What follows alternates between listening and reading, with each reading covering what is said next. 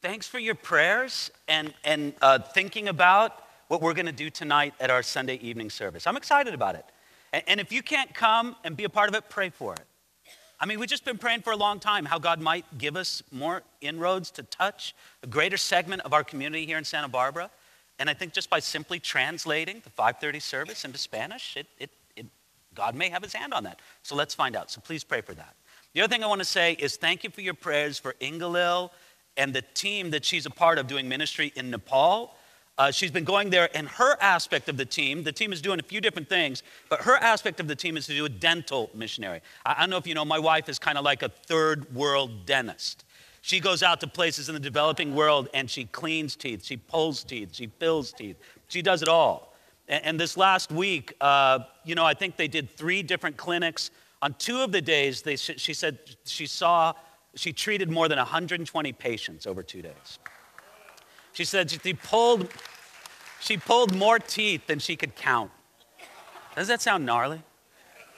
So anyway, she sent me a text just a little while ago, and she said, praying for a great Sunday service, tell people to pray for the 3 upcoming clinics. We want to help as many people as possible.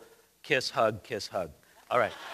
That last part was for me, but really, just keep in mind, thank you for your prayers last week, and just remember to keep praying for her. Our text this morning is from the Gospel of John, chapter 3. We're going to begin in the middle of the chapter, verse 22. So please open up your Bibles there. John chapter 3, verse 22. Father in heaven, we pray for a blessing upon your word. And we pray now that you would give us wisdom and grace by the presence and the power of your Holy Spirit. Lord, of course, I pray that you'd bless Ingalil and the Dabneys and others who are on that team in Nepal and Thailand. Give them a special blessing for this coming week. But Lord, we believe that you are a great God who loves all the earth and that you can pour out blessing upon us right here in Santa Barbara as well. So do it, Lord, for your glory, we pray in Jesus' name. Amen. Amen. So as we come to John chapter 3, verse 22, we're dealing with a passage having to do with John the Baptist. Now, we've already seen the work of John the Baptist in the Gospel of John chapter 1, but now John, the Gospel writer, comes back to John the Baptist as we see it here in verse 22.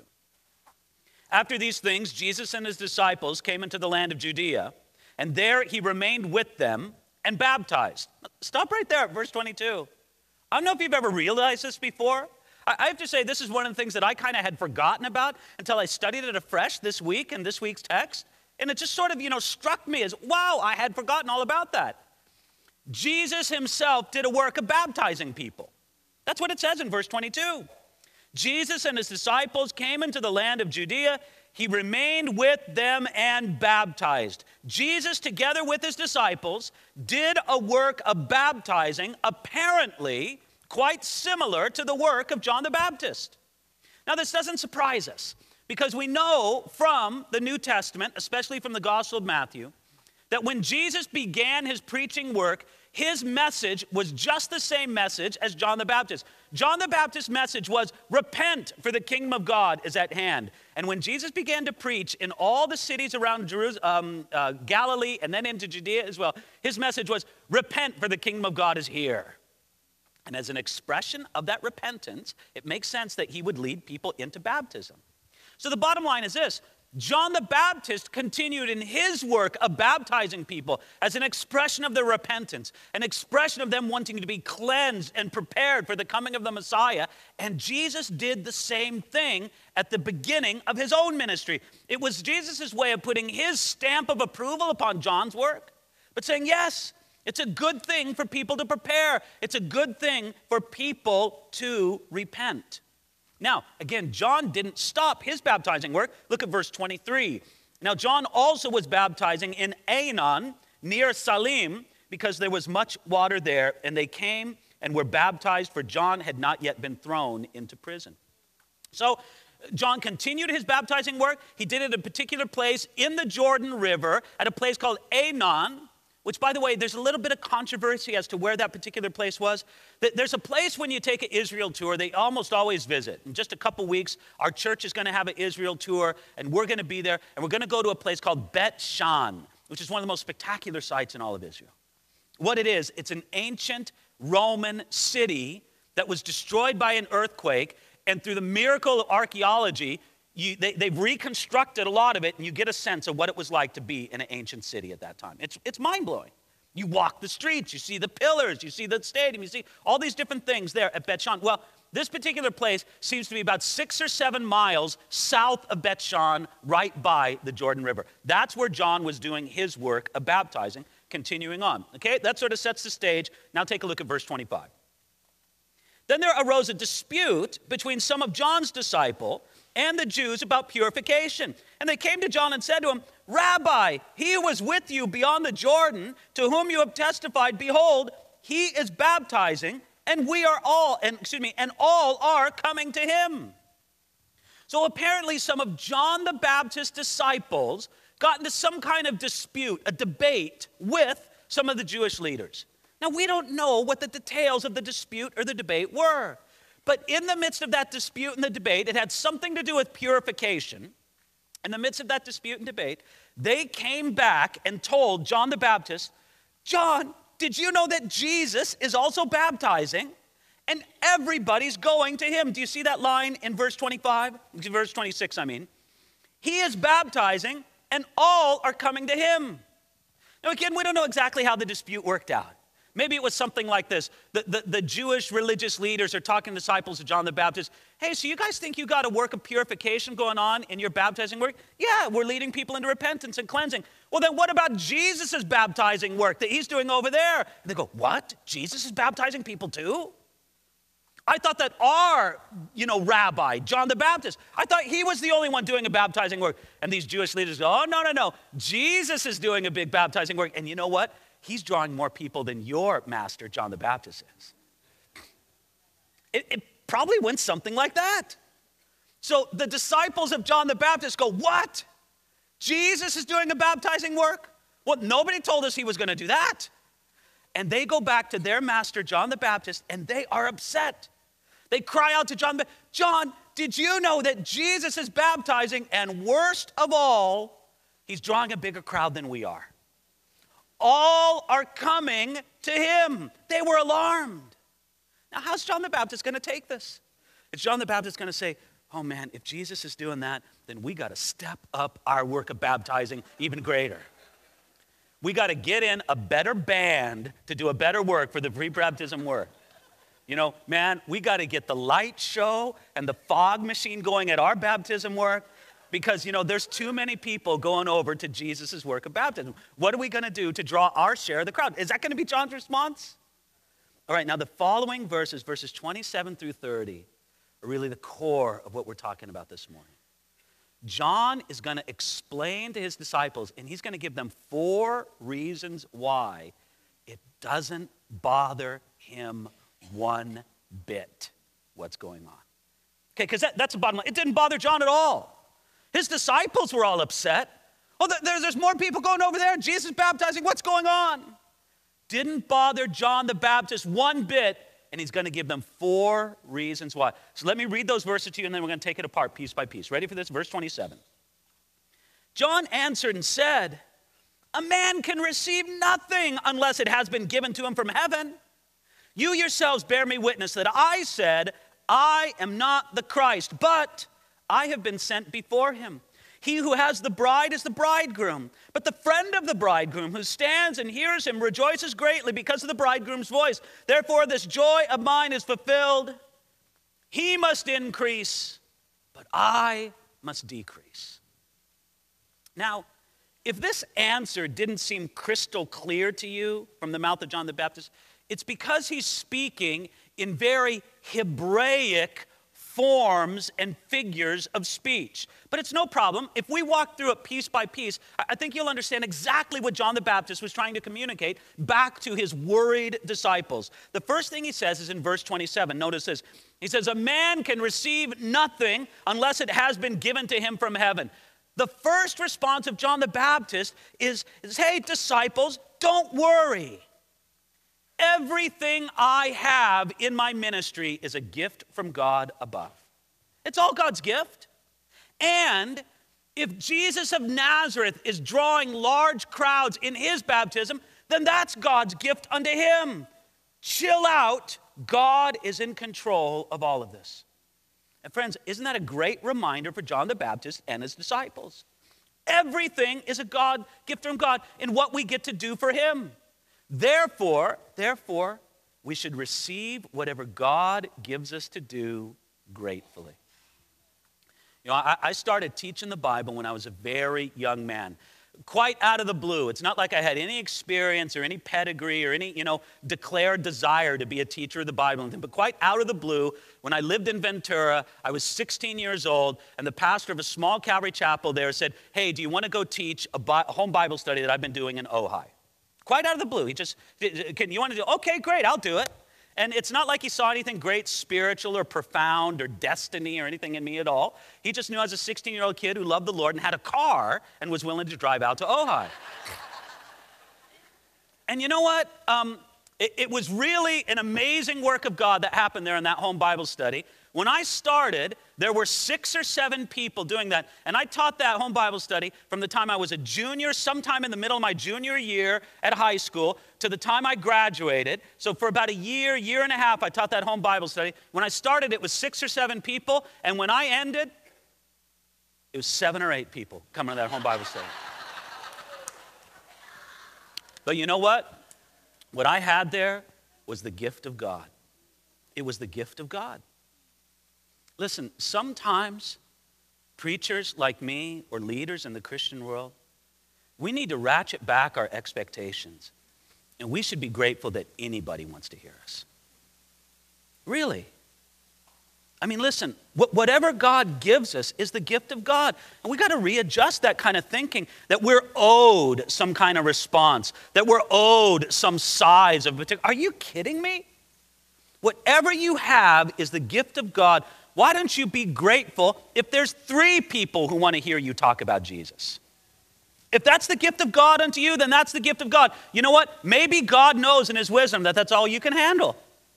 So why don't you just chill out about what you think God owes you in a particular thing and just say, Lord, whatever you've given me is the gift of God. That was John the Baptist's first response. Now his second response, look at verse 28. He said, I am not the Christ, but I have been sent before him. John also reminded his disciples that he knew who he was and who he wasn't. He goes, disciples of mine, may I remind you, I'm not the Messiah. I'm not the Christ. That's not my job description. Now, it doesn't mean that I'm nothing. I have my place in God's plan. I have my place in God's kingdom. Look at what he's given me to be. Verse 28, he says, I have been sent before him. I have the glorious privilege of being his herald, his messenger. I have a place in God's kingdom. I know what I am and I know what I'm not. And that's a very important thing for anybody who's going to serve the Lord. You know, some of the most helpful things that come to us when we have a desire to serve God is to find out what we're not called to. There's this weird thing in the Christian world. And I don't know how we break it. I mean, I try to speak against it when I can. I don't know how we break it. But there's this weird thing in the Christian world that kind of comes up and says this. If you really want to serve and please God, you should be a pastor. If you really want to serve and please God, you should be the guy on the platform speaking to people. And that is like the summit of how God uses it. No way. Are you kidding me? Listen, if you really want to serve and please God, find out what he's called you to, find out what he hasn't called you to, and just get in the sweet spot of what God wants you to do. Maybe God wants you to be someone who works hard, loves his family, supports his church, prays for the community, and is used of God in whatever way he calls you to do in the church and the community. Then you have totally fulfilled God's call in your life, and you will hear, well done, good and faithful servant. And you know what? You're probably going to hear it way ahead of a bunch of pastors who were called to do their thing, but were lazy in what God gave them to do. We got to get out of our mind that if you really want to please or serve God, you need to be this or you need to be that. You know what? You need to be what God has called you to be. That's what it is. And John had this grace to know. I know what I'm called to be. I know what I'm not called to be. For if God is using Jesus of Nazareth in a different way, it doesn't bother me at all. I know that I'm fulfilling what God has called me to be. That was his second answer. Now let's look at his third answer in verse 29. He calls himself the friend of the bridegroom. John explained to his followers that he was like the best man at the wedding. He isn't the bridegroom. In other words, I'm not supposed to be the focus of attention. The best man isn't to be the focus of attention at the wedding. And if he is, there's something wrong. All the focus should be given to, well, let's face it, first the bride, but then the bridegroom. It's the wedding couple that should get the attention. And John says, don't you understand that it's appropriate? My particular slot, my particular job is to be the best man at the wedding. Now, I want you to understand this. When he does this, he calls Jesus, figuratively, the groom. And you know what? There is a whole subtext that I'm just going to mention. I can't even get into this on a side point. But this is a way of calling Jesus God. Why? Because all throughout the Old Testament, the figure is represented again and again that God, Yahweh, the Lord God of Israel, he is the husband of Israel.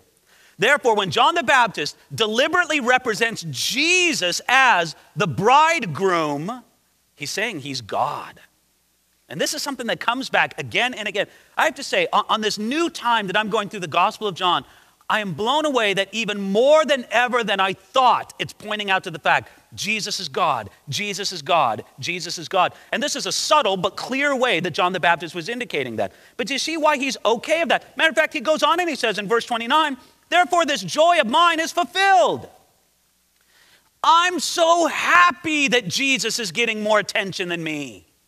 This is how it should be. One might say that John the Baptist lost his congregation to Jesus and he was happy about it because he realized this is my role, this is my place. I'm not the bridegroom, I'm like the best man. Now, the final thing that he does, this is number 4, look at verse 30.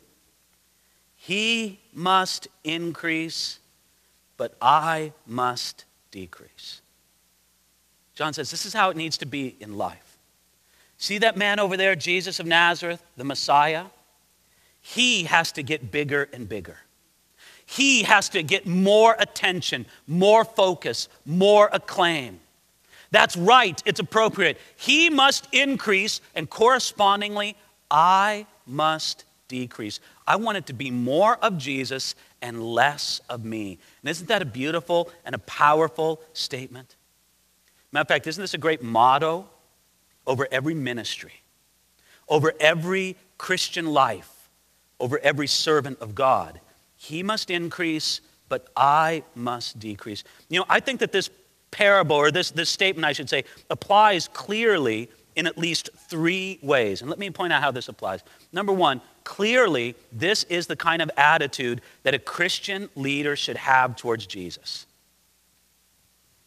There is a tendency for anybody who stands on a platform, whether it's me as a preacher, whether it's the worship leaders, whether it be anybody else, anybody who stands on a platform in front of other people, there's always this subtle thing of what is saying, well, maybe I should draw more attention to myself and not so much attention to Jesus. No. John the Baptist's statement, his very eloquent line, it's so easily said that we can all remember it. He must increase, but I must decrease. We can remember that. We can grab a hold of it. And everybody who does any kind of public ministry should remember that. You know what? Jesus needs to be exalted. His name needs to be sent forth. If you leave here remembering me but forgetting Jesus, it's a failure. But if you leave here thinking about Jesus and forgetting me, that's a huge win.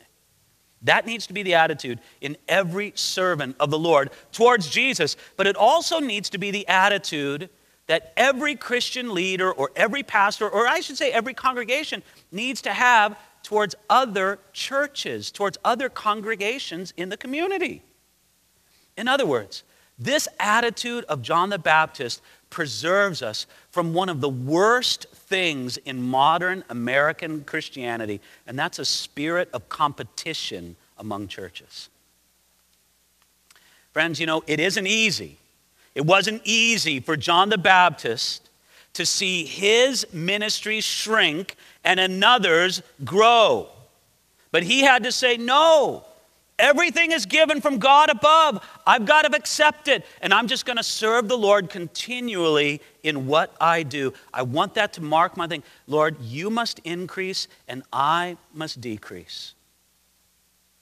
You know, in the 30 plus years that I've been in pastoral ministry, 30 plus years at 4 different ministries. You know, when I think about it those terms, I think, why can't I hold down a job anywhere for any appreciable period of time? 30 plus years in 4, and now this is my 4th different ministry. I think about it, and what I've seen is that it's just very important for pastors to understand that a congregation doesn't belong to them in a possessive sense. They're there to serve the Lord, to serve the people, to serve the community, and to not see themselves in competition with other churches or pastors or congregations. Not at all.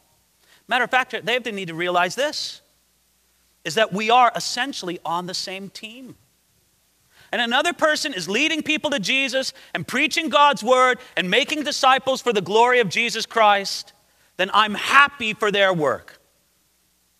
And I hope they would be happy for ours, because we realize, to coin a phrase, we're putting up points on the same scoreboard. That should be our attitude. That should be our heart.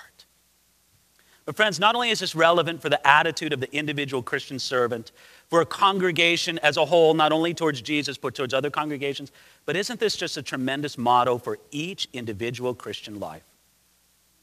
Every person in this room can say truthfully, he must increase, but I must decrease. Now, I know that's troublesome to some people. They kind of say, wait a minute, man, I don't want to disappear. Why would I want it to be all Jesus and zero me? Doesn't God have a love and a significance and a place for me? Why does it have to be Jesus, Jesus, Jesus, and I'm a great big zero? No, let me tell you this. It's that when you have the mindset that you really want to exalt Jesus, when you have the mindset that John the Baptist had that said he must increase and I must decrease, you actually become more of yourself in God's plan and God's role than ever before. You know, one of the glorious things about John the Baptist, number one, is he didn't shut down his work. He didn't get all pouty and say, well, if Jesus draw more people than me, then what's the point? He kept his work going. He said, listen, if Jesus is drawing more crowds, wonderful, God bless him. I'm going to continue my work the best way I can. And he continued it. And it was successful. It was blessed. It wasn't as blessed as Jesus is. But if John the Baptist had this great competitive mindset that all that mattered to him was having a bigger congregation, so to speak, than Jesus, he would have been in a lot of trouble. It didn't bother him. He must increase, I must decrease. That's the one thing. But the second thing is this. Do you realize that as John the Baptist utterly committed his future, his fame, his reputation to Jesus, that Jesus took care of all that? John the Baptist was incredibly influential and famous. So much so that more than 20 years after this time, in a city more than 1,100 miles away, there were disciples of John the Baptist. How does that happen? Because God said this to John the Baptist, John, if you'll put your focus on me, I will take care of your life. I will take care of your legacy. I will take care of your reputation. You see, and that's how it should be for any of us. Jesus, I'm going to put my focus on you. I'm going to have the attitude, you must increase, I must decrease. And then I just leave it all in your hands. If I'm to have a name, if I'm to have some acclaim, if I'm to have some influence, then it comes from you. I'll know it isn't the product of my own ambition. I'll know it isn't the product of my own grasping. I'll know it is truly from you, and I'll be satisfied with it. But Lord, I don't want one atom of fame. I don't want one molecule of influence if it's not from you. And I'll just receive whatever you have for me. That works so beautifully, so powerfully in the life of John the Baptist. Now we come to verse 31. Verse 31, commentators are kind of split. Some people think that this is continuing the words of John the Baptist. Personally, I think that way, but I can't be certain. Other people think that at verse 31 here, John the evangelist begins to comment kind of and take up the narrative from John the Baptist. So we're not entirely sure if these are the words of John the evangelist or John the Baptist. I kind of lean towards making it the words of John the Baptist, but it really doesn't matter either way. So let's take a look at starting at verse 31. He who comes from above is above all. He who is of the earth is earthly and speaks of the earth. He who comes from heaven is above all. And what he has seen and heard, that he testifies, and no one receives his testimony. He who has received his testimony has certified that God is true. It's almost as if, in my mind, John the Baptist is saying this, and he's beginning to wax a little bit eloquent here. He must increase and I must decrease. And you know what? You want to know what I think of Jesus? Let me tell you what I think of Jesus. I think, verse 31, that he is he who comes from above. Let me tell you, everybody, where Jesus came from. Jesus came from heaven. I came from the earth. John the Baptist would say, I know God has used me. I know I have a called place in his plan. I know I have a particular role, and I'm happy about that. But make no mistake about it, I'm not on the same level of Jesus. He came from heaven. And that's why he says in verse 31, he who comes from heaven is above all. Therefore, we should listen to him, and it's just fine with me if he increases and I decrease. Even though the tragic thing is look at what he says in verse 32. No one receives his testimony. It's as if John the Baptist prophetically anticipated the rejection that Jesus was going to endure in his ministry. And he's using a little literary hyperbole here. No one receives his testimony. Of course, some people did, but in relation to the whole. I mean, listen, when Jesus left this earth, he had 120 disciples, but how many thousands heard him preach? How many thousands heard him do saw him do his miracles? I mean, in relation to the thousands upon thousands that he touched, you could say, well, almost nobody went after him. Almost nobody believed him. Even though, notice this, he was certified as the truth of God. Look at it there in verse 33. He who has received his testimony has certified that God is true. That's what John the Baptist says. He says, I certify that this is true. I'm not making this up. This is the word of God. He came from heaven. And then he continues on, verse 34. For he whom God has sent speaks the words of God. For God does not give the Spirit by measure. The Father loves the Son and has given all things into his hand. He who believes in the Son has everlasting life. But he who does not believe the Son shall not see life, but the wrath of God abides on him. Friends, these three verses, 34, 35, 36, they start out in such a beautiful, soaring, sweet way.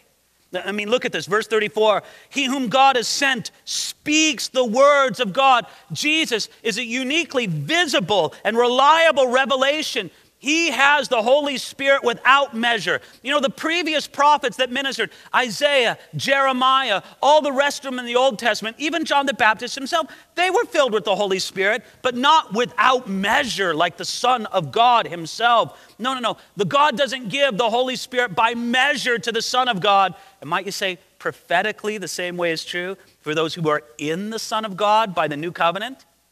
We have the promise of the outpouring of the Holy Spirit as well. But that's not really what John has in mind here. He has in mind the outpouring of the Spirit upon Jesus of Nazareth himself. No, he comes from above. He speaks the words of God. He has the Spirit without measure. Do you see what the whole point of it is? Put the focus on Jesus. Take it away from me. I can't emphasize this enough. Look, I hope to live a Christian life that honors God. I hope to live a Christian life where people can say, hey, you know what? This trusting in Jesus thing works. Look at the life of David Guzik, and you can see that trusting in Jesus works. And I can learn something about how to follow God. And hopefully you'll learn something about confessing and repenting from your sin as well by looking at me. You're not going to get an example of perfection from me, but hopefully you get an example of trusting in God. But at the end of it all, if you put your trust in me or any other human being, you're going to be disappointed. Jesus is above all. Jesus is the one upon whom we focus. Jesus is the one who is uniquely sent from heaven. He uniquely had the words of God. He lived the word of God in a unique way, and he was filled with the Holy Spirit without measure. Therefore, look at what he says here. He says, he who believes in the Son has everlasting life.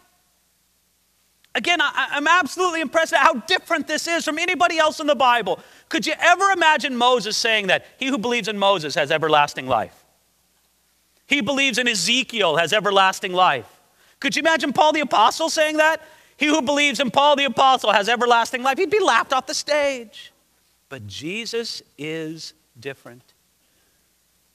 Jesus. And I think of how crazy this would sound to somebody who's a complete stranger to the things of Christianity.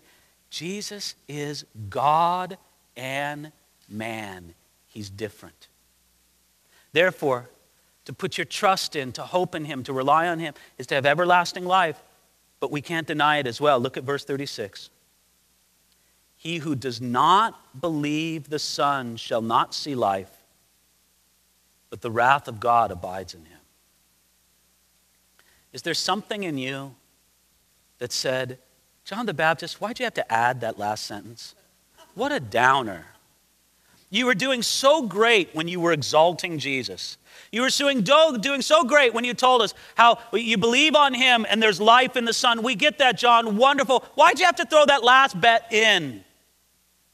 And I think John the Baptist would say to us, because Jesus is the man sent from heaven, there's a heavy price for rejecting him. If you reject the Son, you receive the wrath. A lot of people think that refusing to believe on Jesus Christ and rejecting him.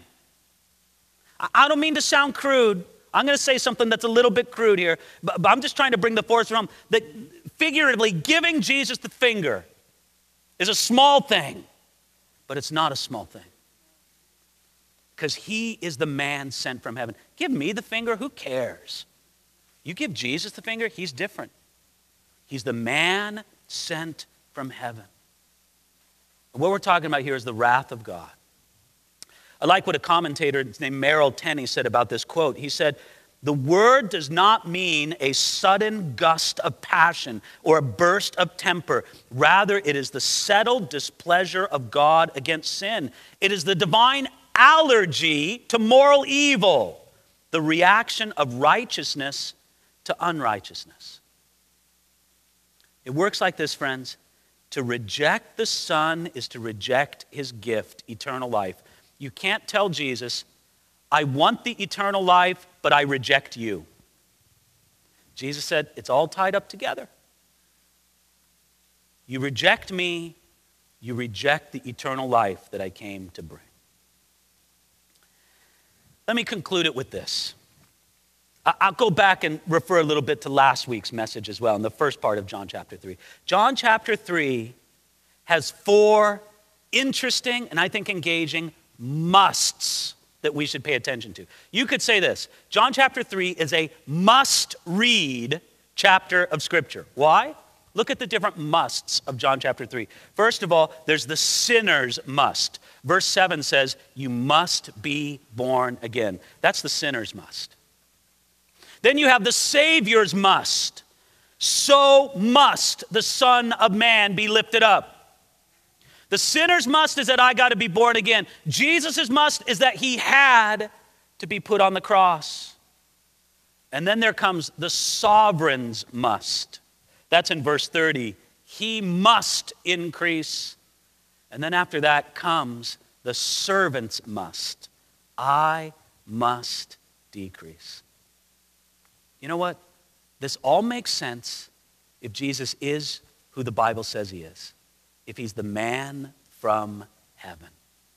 That's what comes back to you and I. If he really is God the Son, then it makes sense. If he isn't, then this is really just a weird story. But I believe, I hope you do too. If Jesus is who the Bible says he is, doesn't it make sense for you to make the motto for your life this week? He must increase, but I must decrease. Father in heaven, that's what I pray. I pray that you would write that. I pray that you'd write that principle into our hearts as a congregation and as a church leadership, Lord, that we'd really have it in our hearts. You must increase, but we must decrease. But Lord, I pray too that you would make it written into each individual Christian life, starting with me, that Jesus would be more and more exalted and we would be more and more surrendered. And Lord,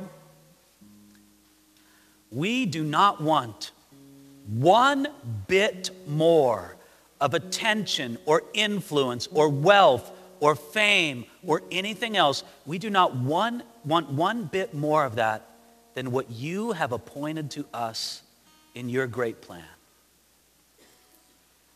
Help us to live in the sphere in which you've called us. We thank you for it all, Lord.